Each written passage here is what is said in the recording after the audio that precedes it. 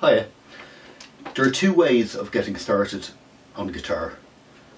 One, you can get a book like this, or go onto a site such as chords.com, which is pretty good. But you can learn all these chords, which is quite a laborious process. Rather boring and not very rock and roll. So, the handiest way I find is to learn bar chords.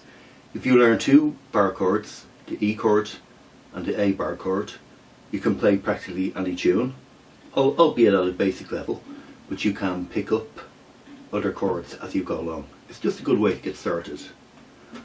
To show you what I mean, you have your E chord. Now, a lot of people play the E chord like this. I play it using these three fingers because it enables me to make a bar.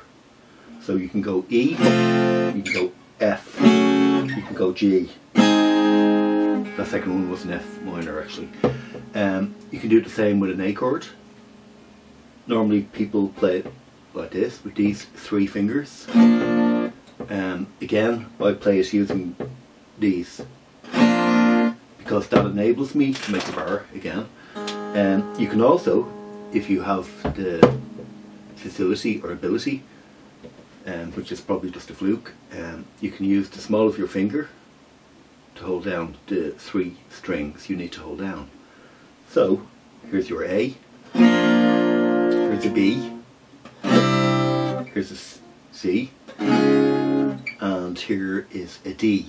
The D can get a little bit kind of twangy because the further you go up the fretboard, especially if your guitar has a high action, it doesn't sound, it's more difficult to hold down the strings. So because of that, perhaps the next chord to learn is the D chord, which is like this. Again, I use those same three fingers just out of habit. So just to give you an illustration, I'll play a progression using open chords, and then I'll play a progression using the bar chords.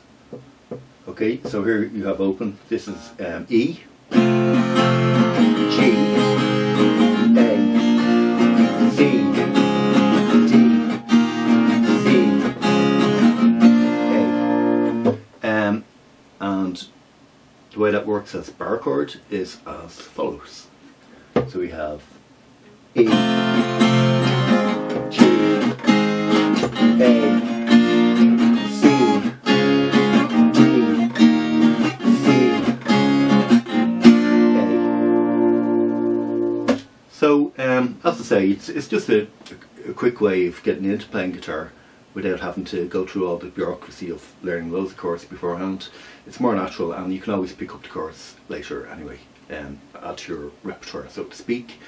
So thanks for watching, and happy strumming.